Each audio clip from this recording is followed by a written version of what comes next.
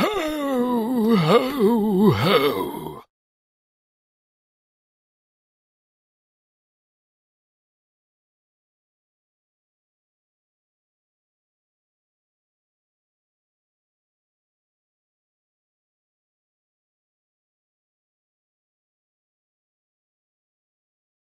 You know, one thing I think we can all agree on is that sometimes it's very difficult to buy gifts for gun guys like myself.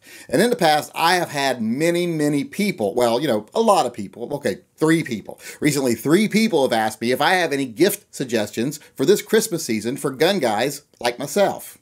So I thought I would take a little time here over the next few days up until Christmas to make a list of gifts that I think are great ideas for other people that have similar interests to myself, things that I have actually bought people, or things that I have actually received as gifts that I really liked. Now, I know a lot of people love to say, well, it's the thought that counts.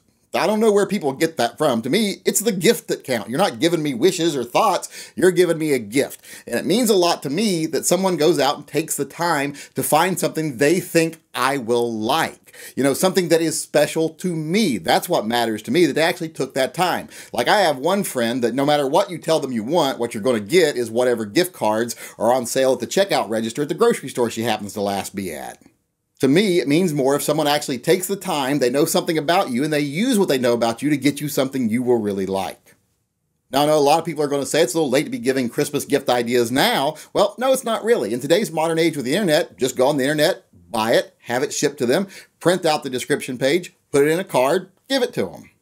Then they get the excitement on Christmas Day of actually opening it up and saying, wow, that's really cool. I'm going to like that. Then at the end of the day, they don't have that depression of Christmas being over because they've still got something to look forward to, something that's coming to them that they know they're really going to enjoy. So let's get started with what I think, the Yankee Marshal, think are the best Christmas gift ideas for other gun guys.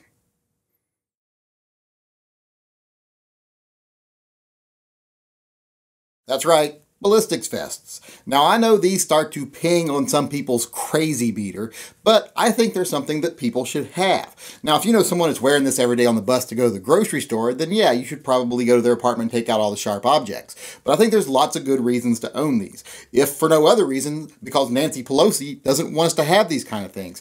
Really left-wing politicians all over the country are trying to make these illegal for civilians, and anytime the government tries to do that, to me, that's a good reason to own them. To me, these are emergency-only use. I don't need this every day, but if I was ever in a bad situation, say we had a natural disaster, people were looting, or there's riots because of, political discourse, whatever, this would be nice to have if you have to go outside. Now, this is more of a traditional plate carrier. It's a little bit more militaristic. This one is from AR-500. Now, I have the soft packs in it now. You can put the soft packs in it, and it's light and fairly comfortable, and that'll protect you against most handguns. But if you want to be protected against rifles, you can put these big heavy-duty plates in. As you can see, ain't much getting through these. It does make the vest heavier and more uncomfortable, but it'll protect you against most anything. Well, except for like herpes or something. I think the plate carriers like this are a great gift, even if you just get them the carrier itself. Then they can buy whatever plates they want. They can customize the vest to their liking. So it's a good gift, but if you want to buy them all the parts, there's kits. You can go to AR-500's website and just buy a kit. It comes complete with everything they'll need. Although I will admit that this isn't my favorite vest, not because it's not a great vest, just because, brown isn't my color, it's not really slimming. So I prefer my vest from Bullet Safe, because it's black, therefore it's more slimming. But that's not the only reason. There's other reasons I like this one a little bit better. This one is a little less military and a little more police force. This is the kind of vest you see police officers wearing when you see them on the road wearing vests. Whereas the AR-500 plate is better for more of a combat situation, I think these are better for everyday situations because the soft packs are already part of this vest. You don't have to put anything in this vest to be protected against most handgun calibers. It comes that way. It's just part of it. So if you bought somebody this vest as a gift, it's ready to go right out of the packaging. They don't have to add anything to it. Now, if you do want to add some plates to it for more protection, it does have pouches in the front and on the back. So you can add stuff to it, but I like the way this one is set up, ready to go. If I wanted heavier protection, I think I would go to a standard plate carrier.